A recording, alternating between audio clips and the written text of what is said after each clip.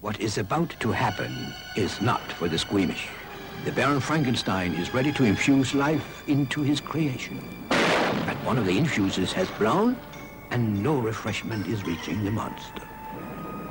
So the Baron goes to his refrigerator, where he keeps the cans of Heineken, like any other normal citizen. And Frankenstein administers the cold Heinekenstein. And quickly, the monster is refreshed and ready to take his place in society.